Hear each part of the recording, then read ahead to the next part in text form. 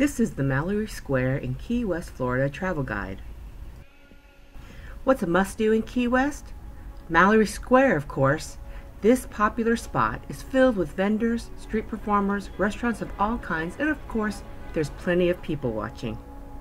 As Bob Dylan sings in his song Key West, Philosopher Pirate, Key West is the place to be if you're looking for immortality. Key West is paradise divine. Key West is fine and fair. If you've lost your mind, you'll find it there. Key West is on the horizon line. Info in this video will include directions, a bit of history, and what to see and do, and of course we'll share our own experiences and tips. Keep watching this video to get the full details to plan your visit to Mallory Square in Key West, Florida. Welcome to Hipfig. If you're a travel enthusiast, then join our community by subscribing to this channel. This is Hipfig's Key West, Florida travel guide series. This episode is the Mallory Square travel guide for visitors to Key West, Florida. Keep watching, and if you like our video, make sure to subscribe and give us a thumbs up. Once you're in Key West, set your GPS to 400 Wall Street. Mallory Square actually is located along the whole block of Wall Street. Mallory Square is located on the waterfront in Key West historic Old Town. It's next to the cruise ship port and located on the west of the north end of Duval Street. It also faces the Gulf of Mexico. If you want a directional reference, then it's next to the Key West Shipwreck Museum and the old Post Office Custom House. If you don't have a car, you can easily get here by taking the Old Town Trolley tour and exit at 1, or the Great Conch Tour Train and exit at the Front Street stop.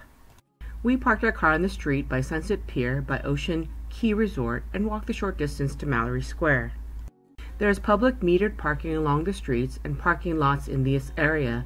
Metered parking is by electric pay station near where you're parked. The pay stations accept coins or credit cards. Take the receipt and put it face up on your dashboard. Here's a sunset viewing tip. If you want a quiet place to enjoy the sunset, then try Sunset Pier.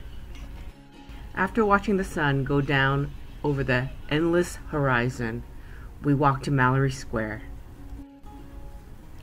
We walked past Duval Street as we walked through Whitehead and then to Wall Street. The streets were alive with evening island energy. By the way, the closest parking lot is Mallory Parking at 460 Wall Street, which is right next to Mallory Square. It's pricey, but very close. There's plenty of things to do in Mallory Square, like the Key West Historic Memorial Sculpture Garden.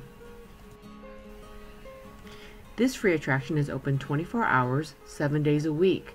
There are 20-foot monuments titled The Wreckers and 39 busts honoring people like Ellen Russell Mallory.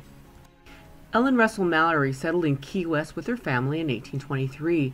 What's unique about her story is that she's the first white female settler in Key West. One of her sons went on to become a U.S. Senator and then Secretary of the Navy for the Confederate States. Mallory Square is named after her son, Stephen Russell Mallory. Mallory Square and the surrounding area is a popular spot to see the burnt orange sun set and disappear below the endless horizon. In fact, it's so popular that it has its own name called the Sunset Celebration.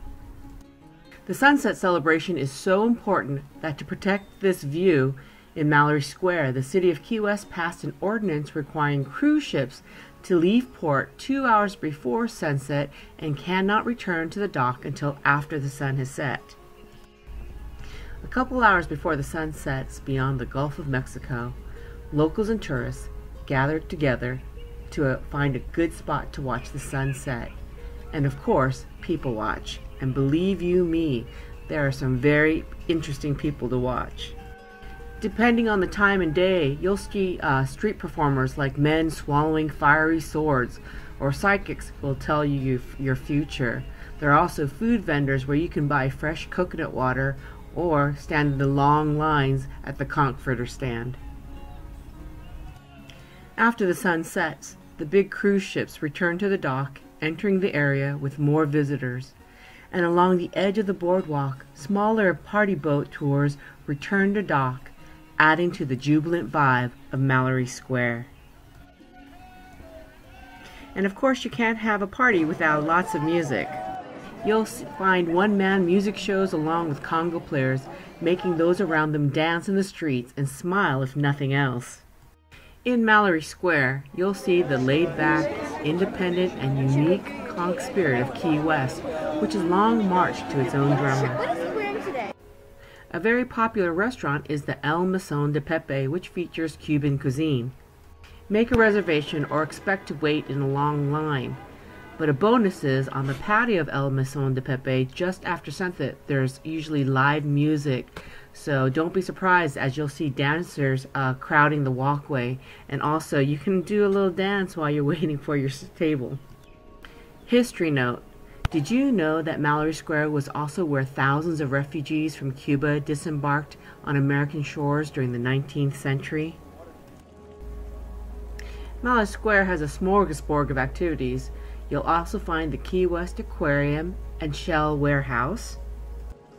You'll also find Papa Pillar's Rum Distillery. FYI, tours are available and free tastes of the dark and light rums made there. On the other side of Mallory Square is the historic seaport. This scenic walk offers a glimpse of old Key West, where you'll find the fishing skiffs, sailboats, and mega yachts docked at the marina. Now, something I learned was about a little-known trade that made Key West wealthy was sponging and the sponge trade. And of course, there's a shop full of sponges and souvenirs. Look for the life-sized sponge man standing outside the entrance. Here's another history note. Did you know that Key West also has a history in the shipwrecking industry since the 1850s? A lot of money, and I mean a lot of money, was made treasure hunting from wrecked ships along the shallow reef. If interested, visit the Key West Shipwreck Treasures Museum in Mallory Square. Located on the outskirts of Mallory Square, you'll also find the Key West Museum of Art and History, and also the Custom House, which is a 2-story red brick building which closes at 4:30 p.m. Along Wall Street and Front Street, you'll see tons of souvenir shops and restaurants and bars to visit, as well as just people watch. After sunset, you can just stroll through the boardwalk promenade and wave to the boats that cruise by the harbor, as well as just watching all the different kinds of people that are in the square. FYI parent note, although Mallory Square is generally great for the whole family, at night it could be a little PG-13. For information on other attractions nearby Mallory Square, look at our videos for the Southernmost Point, Lighthouse, Hemingway Home, Smathers Beach, Butterfly Conservatory, and Fort Zachary Taylor State Park.